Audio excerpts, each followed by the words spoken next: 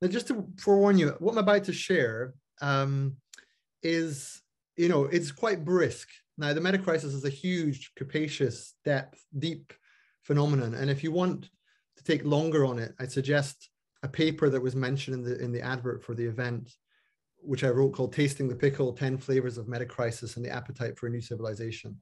What I'm about to show you is, for those who've already become aware of the meta-crisis in outline, it will give them another way of thinking about it. And for those who've never heard of it, it will give them a way to start thinking about it. Okay, so with that in mind, I'm just saying that as a kind of preemptive apology that I have to go through this quite fast, throw quite a lot at you, but hope you can begin to see its relevance to the film. So I'm just going to find that now on here. Am I sharing my screen, Peter, yet? You should have access, and you're not sharing it yet. 1 second, hang on, I'll just do that, excuse me. Share screen. Right, and we're going here, I think. Share. Yeah, here we go. Okay, and I'll play this.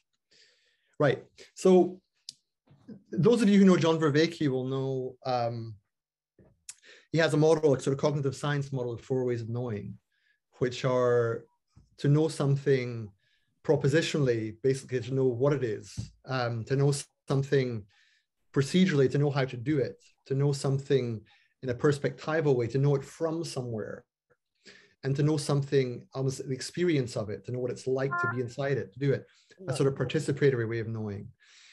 Those 4 ways of knowing, I think, are quite a good way both to kind of update your knowledge about the meta-crisis, but also to see where the Don't Look Up film fits in.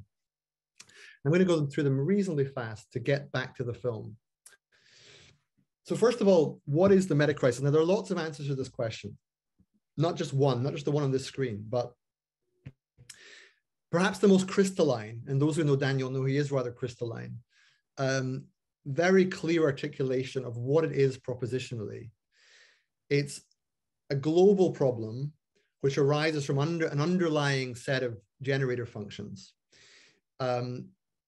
So that when we look at all of our different problems that are not just climate change, but also biodiversity loss, the problems of making sense of the world, democratic breakdown, cultural polarization, the sort of fragility of the economy and so forth. When you look at all those things, they're all sort of driven by 3 main underlying patterns. And he calls them rivalrous dynamics, which runs into the problem of basically when one side does something, they get a significant advantage unless the other side does it too. So it's a sort of game theoretic understanding of the world getting worse because we're competing, but we're competing in a way that's actually harmful because each side tries to get a competitive advantage by playing somewhat unfairly, and the other side really, to keep up, has to do the same or worse. There's also the issue of subsuming the ecological substrate. That's basically saying that rather than allowing a regenerative ecology whereby you use something and at least as much grows back or more, we're actually destroying the very sort of ecological capital, if you like, on which the health of the planet is based. We're eating into the principle, as they call it in financial terms. So we're harming ourselves at the fundamental level of the ecology such that we can't regenerate. And then, oh, sorry, I've got a typo there, but exponential technology is the third. That image comes from Oliver Rowson, who's no relation of mine as far as I know, but he's got a bit of my name in his second name. It's a bigger image and a very nice one you can find online. Now, this is a really good, what is it way of answering the meta-crisis, right? But it doesn't give you doesn't give you everything. It doesn't tell you what it feels like. It doesn't tell you what to do about it. It doesn't really convey a sort of inherent know-how with it. So I would say the meta-crisis as proposition is very important, and that's a decent distillation of it. Problem, too much competition in the world of the wrong kind, crazily consuming our ecological basis, and technology that is creating new technology all the time in a dangerous kind of escalating way, such that private actors can have access to potentially very destructive technology. So one example of that is to being able to hire a drone, pay for a drone, make your own biological weapon. Crazy person puts biological weapon in drone, flies it into a city, kaboom. Like simplistic, but it's that kind of problem at a global scale. And that's not before you mention artificial intelligence or synthetic biology or the way that the metaverse is going to play out with virtual reality and so forth. So that's what it is, the meta crisis. That's one way of looking at it. But how do you get it in perspective? This is where I offer something, and this is in the Pickle paper. Now, I don't expect you to read what's on the right-hand side of the screen, unless you've got particularly good eyes. But it's a way of trying to get at the plurality of the meta crisis, because of course, meta is often used as an inclusive term to capture all the different features of the crisis. And that's often how it's used. It's like the meta crisis is the thing that lies behind all of the crises the world faces. But you've got to remember that although it's true that the many are one, the one is also many. And when you're thinking about that, remember that meta means many different things. It doesn't just mean after, it can also mean within, behind, beyond. There's also a metaxy notion, which is like oscillating between. Why does that matter? It matters because the meta crisis here is about linking the COVID reckoning of what was that pandemic all about and how can we change the world on the basis of understanding what we've been through. The climate emergency says, do something, act now, a different kind of thing, not a reckoning, but an emergency, time sensitivity writ large. And then the crisis is more about turning point, more about how do we deal with this crisis as a way of asking, now that the world's up for grabs, what do we do with it? That's about people's calling for transformation and regeneration and change the system, change the paradigm. But for all of that, the meta crisis comes in and says, how? Who's going to do it? With what sensibility and imagination? With what spirit? With what values? There was a wonderful moment, I think, in the conversation between Daniel Schmachtenberger and Tristan Harris with Joe Rogan, about halfway through their 3-hour conversation, where Daniel and Tristan are doing a great job, as always, of laying out the conundrums of what's going wrong with the world. And then they begin to speak about what we might do about it in terms of major programs of education, major patterns of cooperation, better technology that's owned maybe publicly. Daniel's line here is that in a world of godlike technology, we all have to become bodhisattvas. So like he's talking about all this kind of thing. And Joe Rogan's line is, because he follows the game theoretic assumptions that Daniel's making, and it's all very coherent, but then he says, I get it, but I don't see it. I get it, but I don't see it. And it was a really powerful moment in the exchange, because this is the problem of the world as we find it. It's not a game theoretical problem. It's a lived experience, life world, spreading butter on toast in a cold room while finding a problem that's going to destroy the world kind of problem. In other words, the movie speaks to that sense of, this is not a puzzle to be deciphered. This is a reality to be lived. And because of that, you need to get the meta crisis in the broader perspective, which means several meanings of meta. And it also means linking it back to the beating heart of the emergency and the toxicity and political nature of the crisis. And unless you do that, it's not clear we're going to ever see it in Rogan's sense. A slightly more elegant, harmonious way of looking at this. Now, you can see the meta crisis procedurally in terms of what is it asking us to do? How do we do it? To respond to the meta crisis, to come back to the question of, I think, Johannes earlier, we can only really deal with the meta crisis if we contend with these questions. Now, this was originally based on an idea of Zach's, which I then tweaked a little bit, and then Mark Vernon added on imagination. So it's a kind of collaborative effort. But we think these 5 questions together get at what might be called the meta crisis when viewed broadly as an educational curriculum. In other words, what do we need to learn today?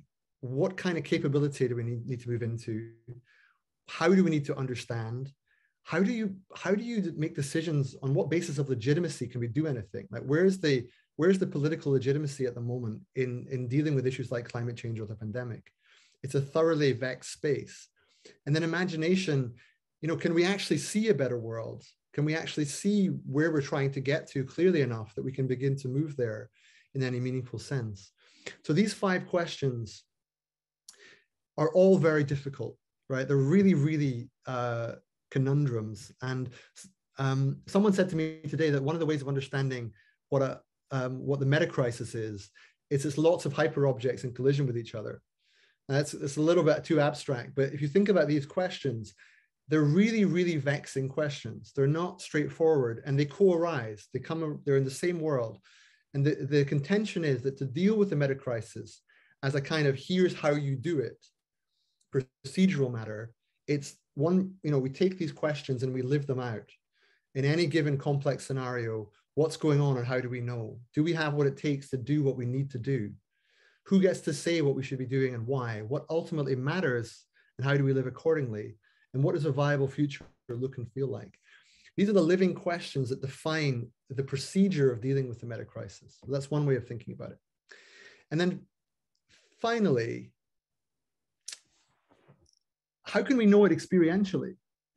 This is where we come back to the film, because the reason I think the film is a kind of breakthrough and even a new genre, I mean, I didn't dwell on this too much at the beginning, but I think the conventional definition of satire is that it afflicts the comfortable and comforts the afflicted. That was Jonathan Swift's definition. And I don't think either of those things really apply today. I don't think anyone in power is particularly afflicted by this movie, nor do I think people are particularly comforted by it. So I don't really think it's satire. Is it a dark comedy? Well, yes, but what's really going on is it's a kind of documentary into a kind of feeling that we all have that the world is really screwed up, right? This feeling that things are not making sense, they're not intelligible, that legitimacy isn't clear, that we don't have what it takes, or so it would seem, although we can work on that we can't really easily imagine a better world so much. And that we're struggling to make sense of the ultimate meaning and purpose of life, and that these things are part of our lived experience.